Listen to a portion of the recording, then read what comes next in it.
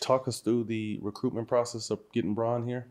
And any truth that Roz dumped a bag full of rings on the table? Hey, man. I mean, everybody knows the story, man. You know, listen, Pat Riley he's a master architect, basketball architect. You know, he's got the nicknames of the Godfather, the Don, you know, when it comes to basketball. Him understanding the game, understanding what it takes to win.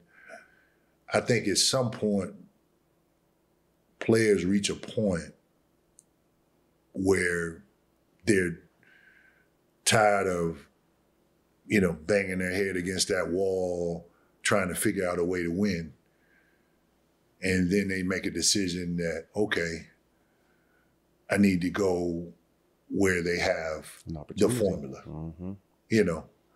So I think coach's sell, I think it was an easy sell, you know. I mean, at that particular time, you know, LeBron was at a point where he had been trying to win for years and it wasn't working out, you know. So he decided to team up with D Wade and CB, and the key to all of that was CB. Sacrifice? Taking a back seat and sacrificing. Yeah. And him sacrificing, he still made the All-Star team every year. Yeah. But he took a little bit off of, okay, I won't be getting the ball. I'm the third option. Yeah. You know, when obviously he goes to another team, you know, he's the main focus, you know. The key to it all was CB. He did all the little things for us. So you need that one guy to do that.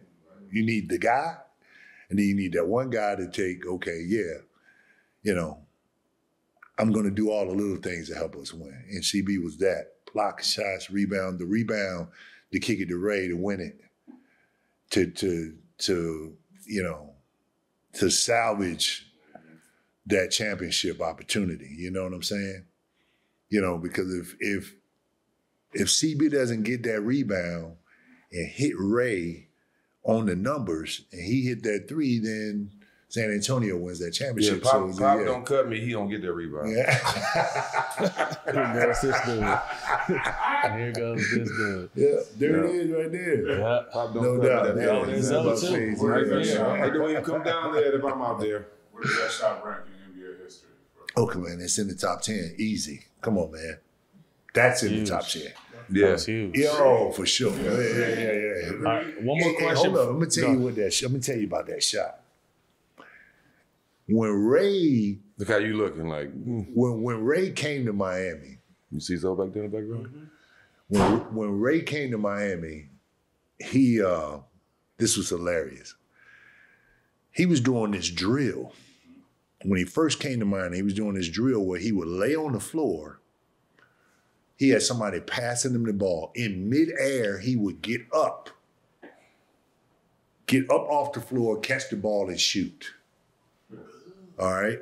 That was his drill. We all looked at him like, what the hell are you doing? He'd lay on the floor, ball in midair, you get up, catch, shoot, okay? And then he had a drill where you would backpedal, ball in midair, shoot, catch and shoot.